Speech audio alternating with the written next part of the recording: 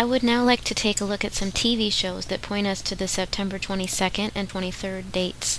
The first show is called Third Rock from the Sun, and this episode was from 1996. It mentions that a vaporizing meteor is scheduled to hit the Earth in 2015.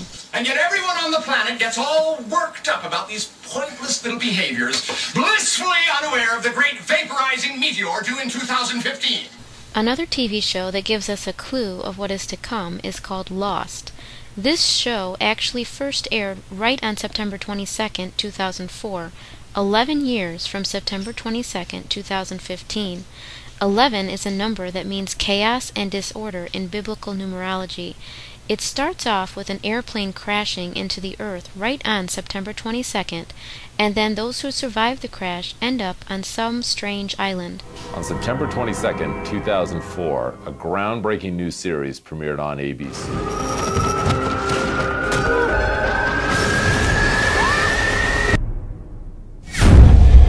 Miles off course. They're looking for us in the wrong place.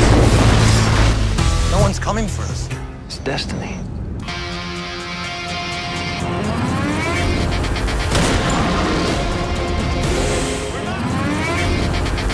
See you in another life, brother.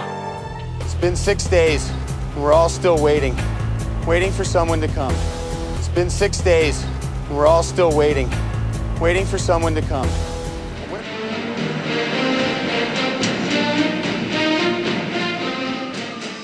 did you come here? What? The island. When did you come here? How long ago? 60, 69 days. What was the date? What was the date? September 22nd.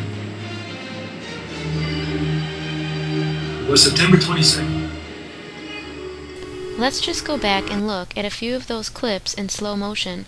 We see the Tauret statue that appears to be holding a key, then the turning of the key, followed by the one-eyed symbolism and the word Apollo. This is all in reference to Revelation 9 and the opening of the abyss, which leads us to CERN. So of course this all has to do with CERN, and even on CERN's logo, as many have exposed as well, you've got the 666 spinning. We see CERN being used by even heavy metal bands like Megadeth. You've got Super Collider there, and this is CERN being shown on the album cover. And as I said, it's to do with the transfiguration of the planet. It's the false Jesus Sananda leeching off the back of Christ, because as you know, some of you may know, Christ. The transfiguration was to do with Christ, and he temporarily formed a bridge to the Father in the Bible, and this is obviously the inversion of that. It's the transfiguration of their kingdom, it's the birthing of hell on earth, it's the bridge from hell to earth, from the abyss to earth, to break loose the ones that are imprisoned, the spirits, the fallen, as the Bible all describes. And so you see a few different artists using this. Here we've got one called Timeless 2013, and at the top of the pyramid on the capstone you've got the artist coming out of the smoke of the pit, like in Revelation, and you've got CERN surrounding.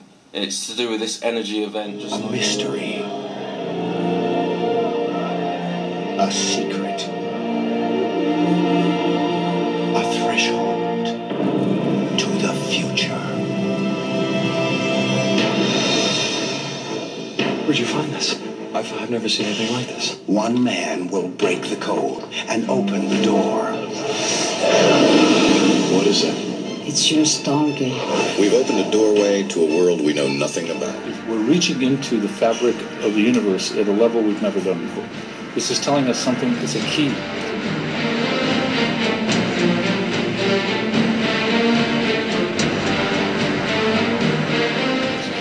It could be the final point in the standard model, but we know at some level we're pretty sure that the standard model is not the full picture. So we've kind of completed one part of the story, if you like, and we're on the frontier now.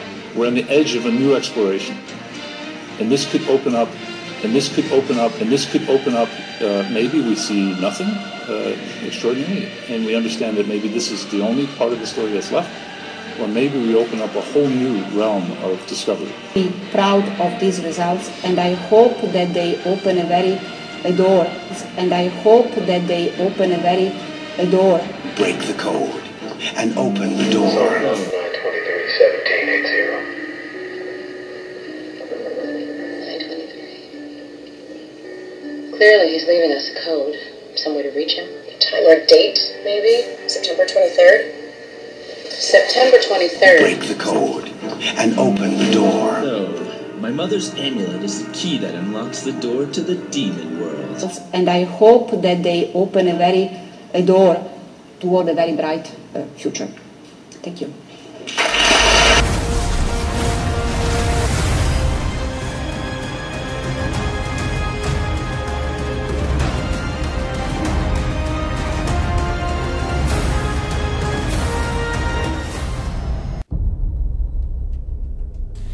I would like to point out that there is a demonic festival taking place in Atlanta from September 25th to 27th. Their website shows this key to happiness, which again is a reference to the key to the abyss, which will open at this time when the fifth woe of Revelation 9 takes place. We also recently had a Taco Bell advertisement in which the 923 is flashed on the screen, and at the end of the commercial we see two of the people breaking through a barrier and going to a paradise-like place. There are numerous songs where the 923 date is shown.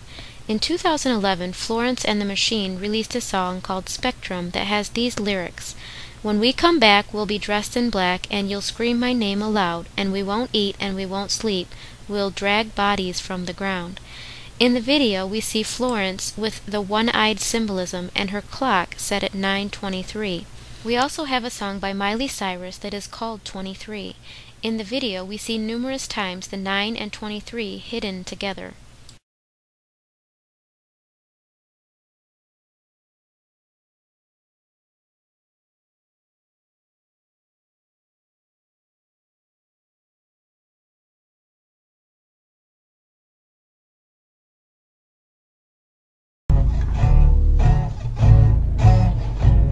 It is the all-mocking tongue. Oh.